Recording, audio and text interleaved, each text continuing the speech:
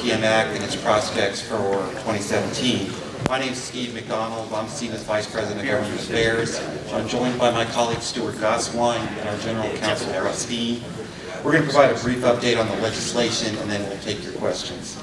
As many of you are aware, for the past year, the racing industry has joined forces to overturn a policy outlined in 2015 by the EPA that has given the agency the authority to regulate race parts.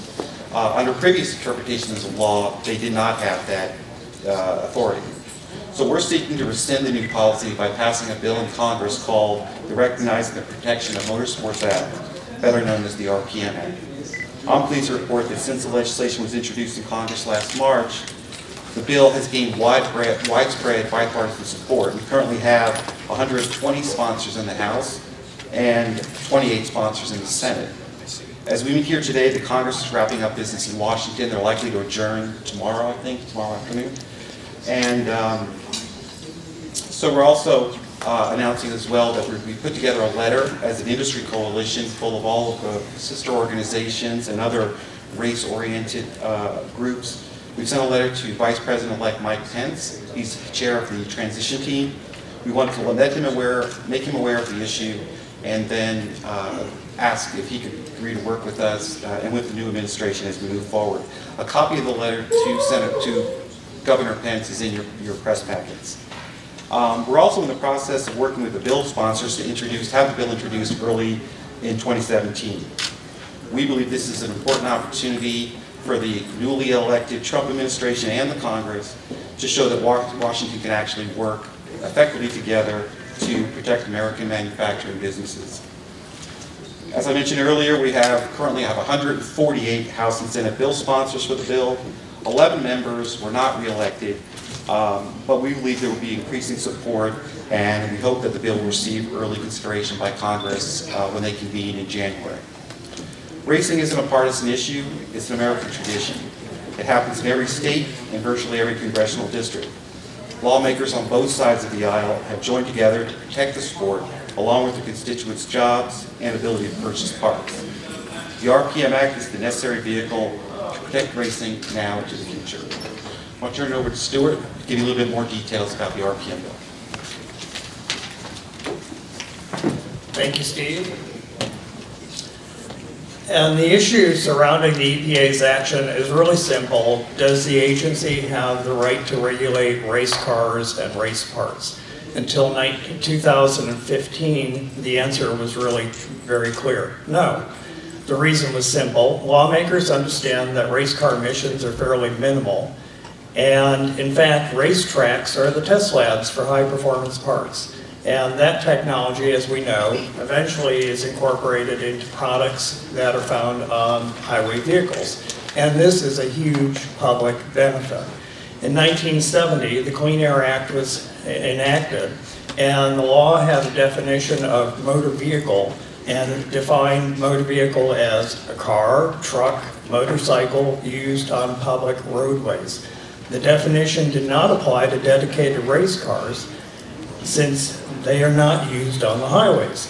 Fast forward to 2015, the EPA announced that the Clean Air Act exemption only applies to purpose-built race vehicles like NASCAR, Formula One, dragsters, and sprint cars. The EPA contends the Clean Air Act exemption does not apply to converted motor vehicles. According to the EPA, it's always been illegal to convert a motor vehicle into a race vehicle if the emission system is changed from its original configuration. According to the EPA, this is an act of tampering. And if you've tampered, then you're subject to, if you're a commercial business, fines of over $44,000 a day per violation. This new interpretation of the law had never been mentioned or put in writing. As we all know, racers have been converting race cars, motor vehicles, from the time they've come off the assembly lines for decades. As we know, NASCAR incorporates that conversion policy, National Association for Stock Car Auto Racing. The proposed rule was issued in July 2015. No one had seen the language until SEMA discovered it last November, 5 months later. And then we spent 2 months trying to work with the agency behind the scenes to convince the EPA that it was mistaken and here's an opportunity to step back. We were unsuccessful. We issued a press release on February 8th and to alert the public as to this position. The next day we launched a White House petition asking the EPA to withdraw the new policy. The public responded to the White House petition with 100,000 signatures in 1 day. SEMA then started with its allies on Capitol Hill on a permanent fix to the problem, the RPM Act. As we know, this was an election year, so there wasn't sufficient time for Capitol Hill lawmakers to approve the legislation and move it to the president's desk. But we are committed to getting the job done in 2017. I'm going to turn the presentation over to Russ, who will focus on the ramifications of this issue. They didn't give me a script, so I'll just have to wing it. It's kind of an interesting situation we're facing with the EPA. Stuart mentioned that they came out with this rulemaking. It was part of a 600-page document dealing with medium and heavy trucks and greenhouse gases. And in the middle of it, they stuck about 4 or 5 lines that dealt with our industry. So you have to understand that they recognized going in that this was going to be a problem. Right after that, Stuart and Steve put this petition out. We got 100,000 names in 24 hours. As soon as that happened, they started a completely different approach, saying, wait a minute, we never intended to go after racing. I mean, people convert street vehicles into race cars. Even though that's the law, we have the authority. We don't intend to deal with that. And they then went to the Hill to suggest to everybody that the legislation we were pushing wasn't necessary. The problem had been solved. And most people, and we're hoping that you'll help clarify this, realize that our problem is solved, let's all go home. The problem is that the legislation, do I need a mic? Yeah, I don't think you can hear me. I'm sorry, you can't hear me? No, I've got my hearing aids turned Oh, up. you want to come up here? No, I'm good. Thank you. Okay. In any case, in any case, the problem we have with the Act is not with race cars. I have 3 cars that were converted from street vehicles. Better? Yeah, I could have come back there though, it would be fine. In any case, I've converted 3 street cars to race cars, and so I'm waiting for them to lock me up any moment. The real problem that we have with this, however, is that part of their policy is that if you are selling parts, like the parts that are sold principally at the SEMA show, that are intended solely for competition and are used solely for competition, but they actually could be, regardless of how they're intended to be used, they could be used on a street vehicle. Those products are illegal for sale and use in the United States unless they have an EO from the California Air Resources Board. And by the way, if you can get an EO for a part, you're not going to use it on a race car. You're trying to improve performance beyond, obviously, the original part. So as a consequence, our problem is this is a serious threat to the entire industry. And what we're doing now, and as Steve mentioned, we've sent a letter to the transition team, and an amazing thing happened on the way to the PRI show, and that was there was a national election. We have a different government coming in, and we feel there's going to be a different type of treatment of this. As a matter of fact, we've been in touch with the transition team. We have provided them, or actually we're providing a little bit later, a white paper that's going to go directly into the transition teams for the EPA.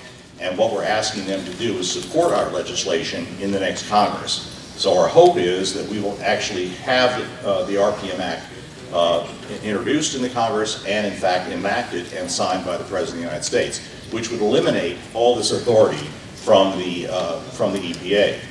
Another thing happened in that I think most people are not aware of, because we're also taking another action. In the Act, they provided themselves the authority to go into any of your businesses, any businesses at all, without a warrant. It's a violation of the 4th Amendment of the Constitution. In addition to that, they could go in there and require that you provide staff to them to assist them in their investigation, which is an unlawful taking, and require that you copy anything that they want. And they're not looking for a page here, a page there. They take hundreds of thousands of pages. That's a violation of the 5th Amendment. So we're in the process now of preparing a case for the Circuit Court of Appeals in Washington, D.C. to challenge the EPA on their unconstitutional activity. I have real confidence that we're going to win this, especially with the new administration. So we're hoping that by next year at PRI, we'll be talking about different things. Any questions? You bet. 30 years ago, you and I worked this same game with the California Air Resources Board when the Emission Control Act came and covered the entire country, cars, everything. How has it happened? How did it get derailed, if you will, when the industry, SEMA, the high-performance industry, has been working both at the federal and the state level, especially California, working with the various government agencies in non-attainment areas to say, yes, we understand that. What comes out the tailpipe, we're going to clean that up. These EOs have been put into place. This industry has been working diligently and not trying to circumvent the public laws and agreed with the government. How the hell did this happen? I'm stunned that 40 years and 30 years worth of cooperation between the high-performance industry and government has just evaporated, like they've gotten instantaneously stupid. Actually, it wasn't instantaneous. It took a long time for them to get this stupid. But if you wonder why... 4 lines in a big 600-page document. It's duplicity. That's basically what it is. And that's the way things are working in Washington now.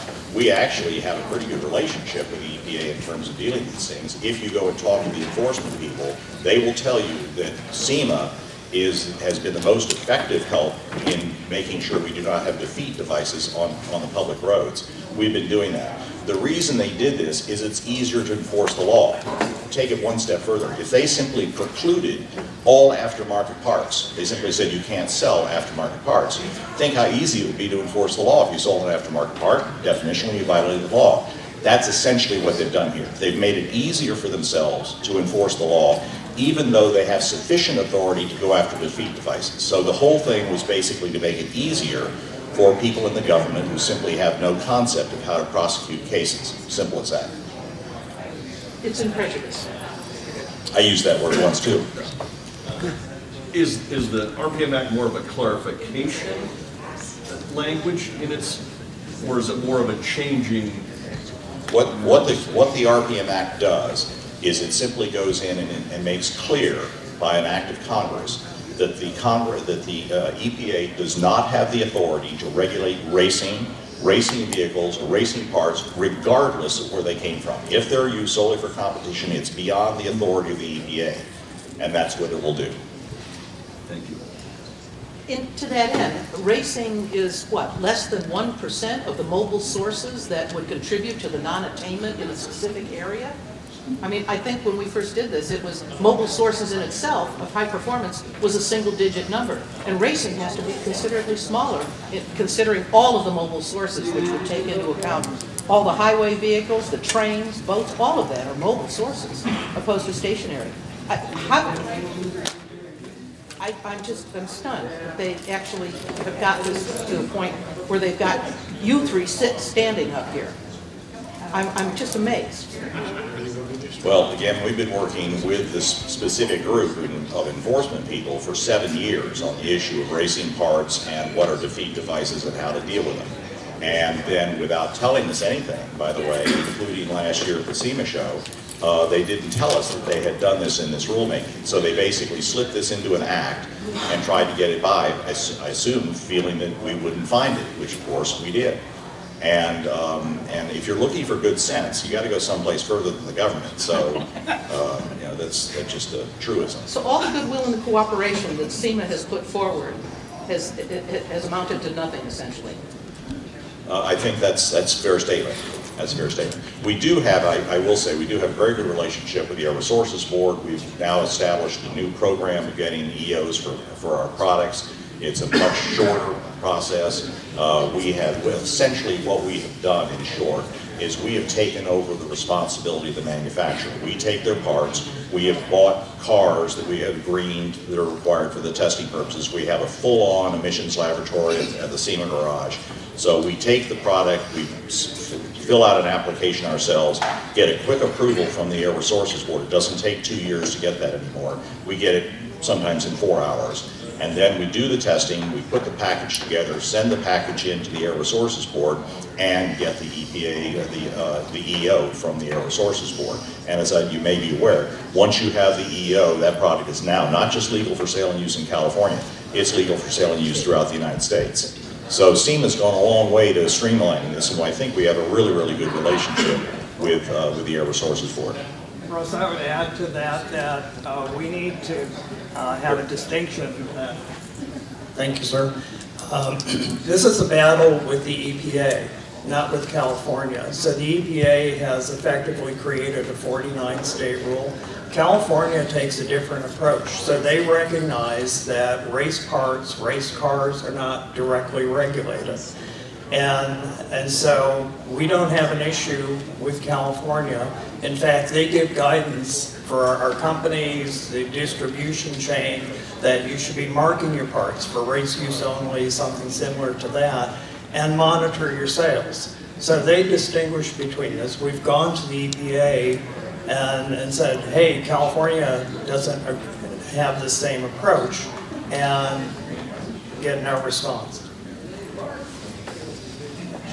How would the RPM Act affect the EPA's ability to go into shops without a warrant, like you discussed? Well, that's a separate matter. Okay. If you're bringing a case, any type of challenge to the EPA's authority overall goes to the Circuit Court of Appeals for the DC Circuit, which is like the #2 court in the United States. It's just below the Supreme Court.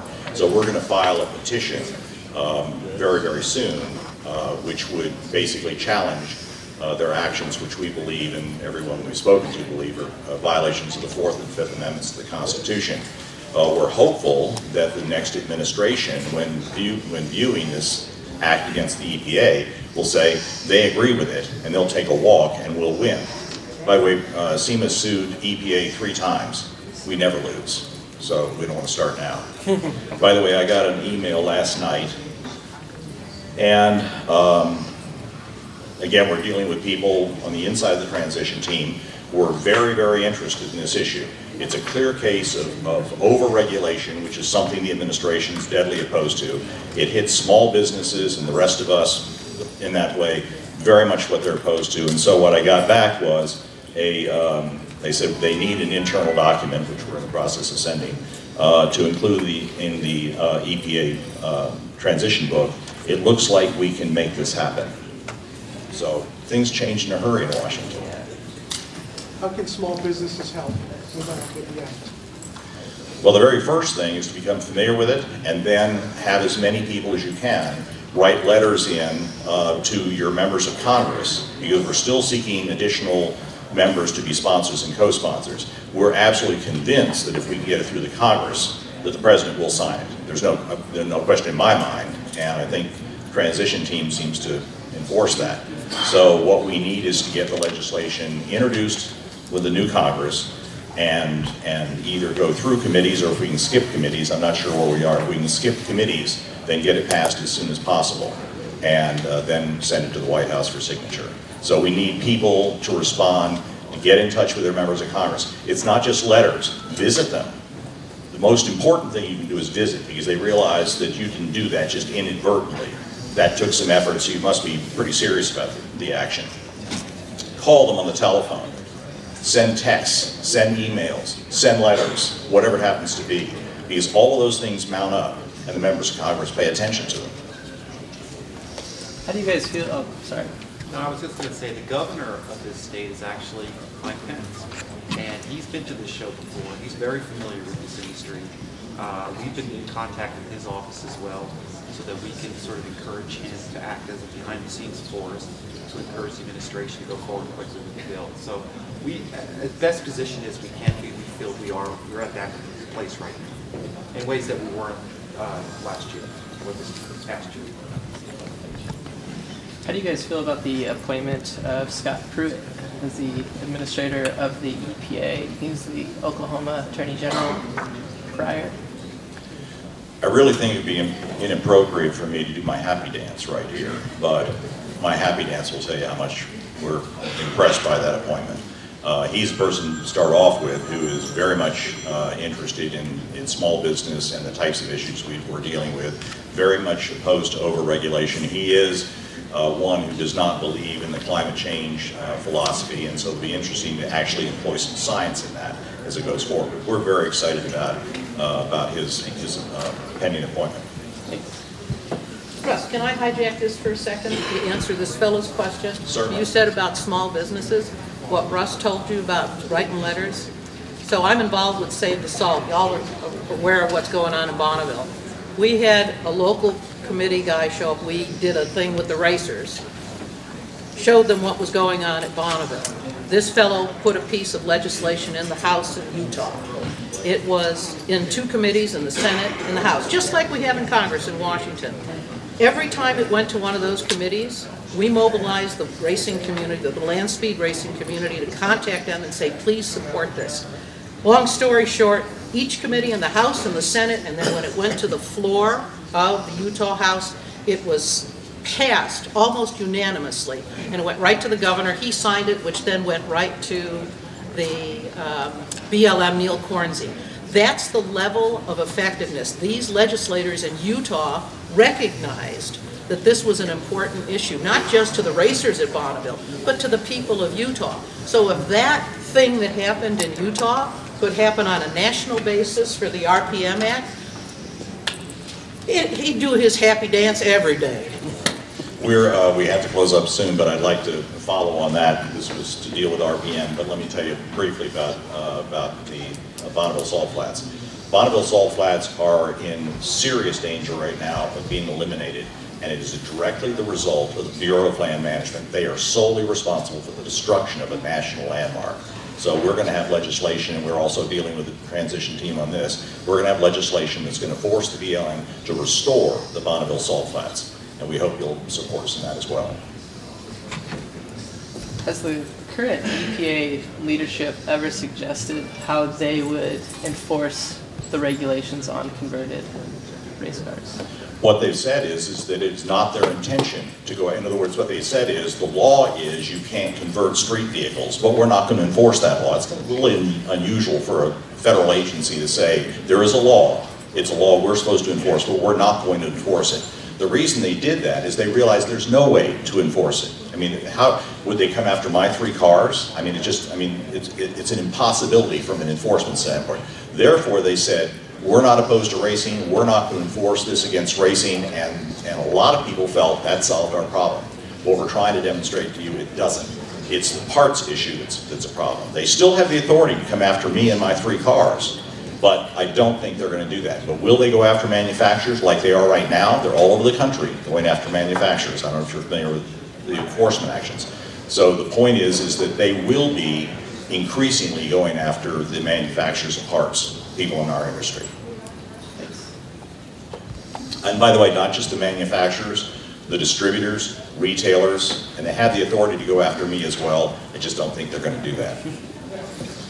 How about service providers? Can they go after them as well? People that would help service the cars? Sure. Hey, Steve, do you want to take questions off the side? Do you want to take some questions off to the side? Yeah, I'm just going to have to close this down because I think our time is done. But thanks for everybody for coming. If you have additional questions, we'll be here for the next half hour. Thank you.